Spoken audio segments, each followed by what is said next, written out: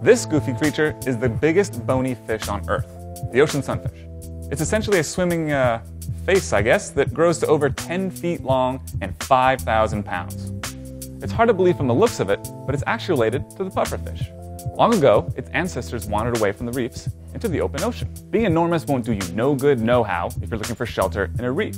But after wandering out to sea, it was able to grow to staggering proportions.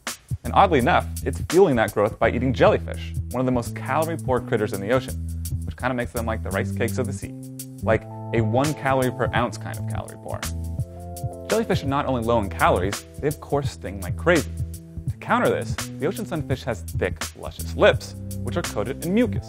Its intestines, too, are nice and thick to handle the onslaught. As for reproduction, a mother will release an astonishing 300 million eggs into the water, a world record for fecundity.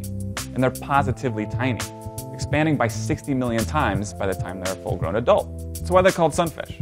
Well, to rid themselves of parasites, they come to the surface and roll over on their sides. For one, UV light helps bake the parasites off, while enterprising seagulls land on the fish and pluck off still more. So there you have it, an actual use for seagulls.